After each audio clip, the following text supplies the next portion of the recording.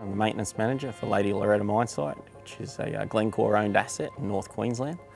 We started this project after a care and maintenance period of approximately 2 years.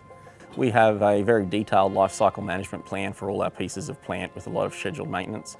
We are fairly active in our approach towards maintenance rather than passive. We don't believe that the way we're doing things now is the only and correct way. We look for constant improvement with our product and with the partners that support our product as well. Having that relationship with Sandvik helps us to keep our costs down and keep our availability where it needs to be. Up to mine for us, and real-time data logging of our fleet is very important for us. The opportunity to jump online and have a look and see exactly where that loader is or that piece of plant is at any one time, see how our operators are operating that equipment, see if they're operating that equipment effectively and efficiently, and being able to pick up those very minor improvements if something isn't going the way that it's meant to. And then being able to share that knowledge across our fleet, across our operators. It will drive improvements across this mine site. It will help to keep our prices down and keep our productivity up. They collect the data on board onto their onboard unit, and we have a series of fibre nodes or Wi-Fi antennas in the levels set up in each level access and around the area. As soon as that loader comes within range of this, it will upload all the information from that, which can then be accessed on computers, and people can see all the information that it gives them.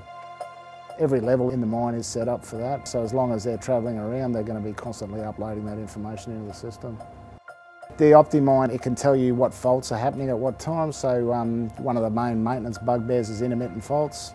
The operators complain about an intermittent fault, you get into the workshop, you can't get it to play up. That'll help with that sort of thing. And operator behaviour, if there's a trending behaviour of something they're doing that could damage the equipment or shorten the life of components, we want to know about that so we can change our training to suit that.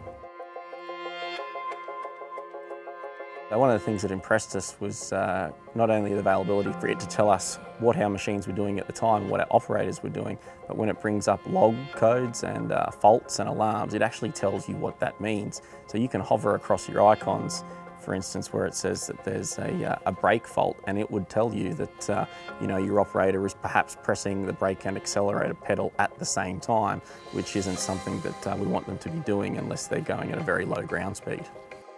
I believe that if we can get that information of what they're doing well and what they're not doing well back to them, we will get better operators out of this. So if people understand the equipment they're operating, understand its limitations, then they won't be pushing the equipment so hard. So we've done damage to equipment by overrunning the engines, overspeed.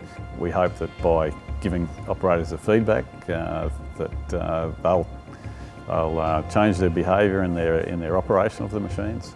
It's there to help them understand what's going on with the machine, and if we can address it early, then I believe we're going to get better availability out of this equipment.